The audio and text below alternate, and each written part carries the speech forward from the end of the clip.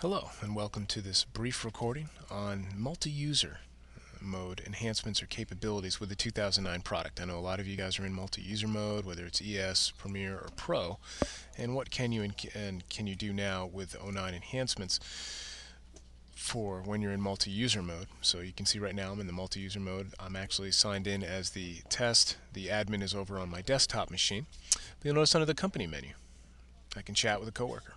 So I can go ahead and show my status, whether I'm away or in a meeting, and I can go ahead and start an actual chat, send it on over, and then the chat comes up on the other machine. And then they can go ahead and accept the chat, reply back, and you'll see that there. So that's a good way to communicate. As well, another thing too is, besides showing your status, would be the actions. So besides chatting, I can also close a company file for other users, but I have to be the admin. So before I go ahead and close that from the other machine, do want to say that you can go ahead and do a verify now.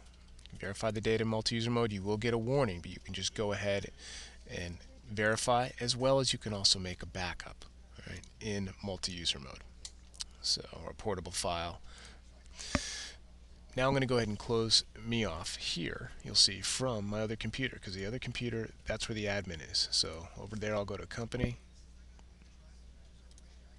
chat with co-worker, and then actions, and then close company file for the users. I can check off that test user that I'm in over here on this laptop, click close company file, and yes.